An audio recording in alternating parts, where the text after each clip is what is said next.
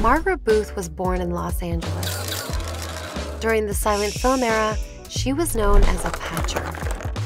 She rubbed elbows with the right people, aka Louis Mayer, aka Metro-Goldwyn-Mayer, aka MGM, and quickly became the authority on every cut that was made at MGM for over 30 years. She pioneered the invisible cut, where shot transitions were as smooth as butter, and her skills earned her an Academy Award, among others.